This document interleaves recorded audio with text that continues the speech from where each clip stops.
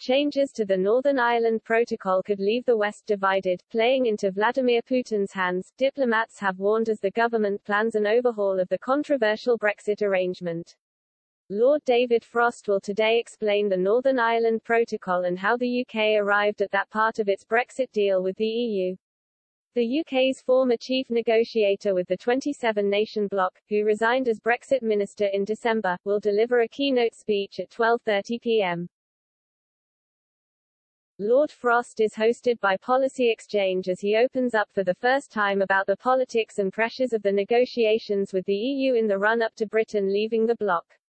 His intervention comes as Boris Johnson is planning new legislation to allow ministers to rip up parts of the protocol.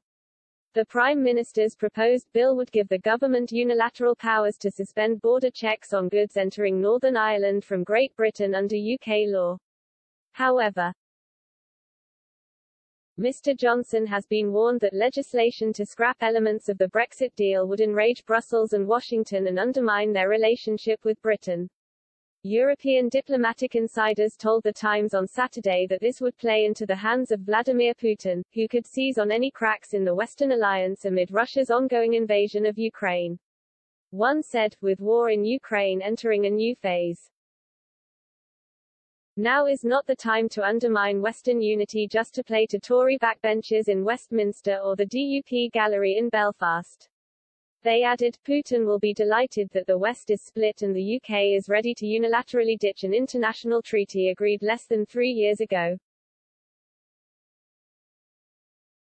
Any leadership capital Johnson has built up over Ukraine will disappear instantly. The warning comes as Putin has switched Russia's offensives to focus on Donbas in eastern Ukraine. Russian troops have stepped up operations in the border region, swathes of which were controlled by Russia-backed rebels before the invasion. The Russian president has withdrawn troops from some areas such as the capital Kyiv, one of the areas Russia had initially focused on in the war.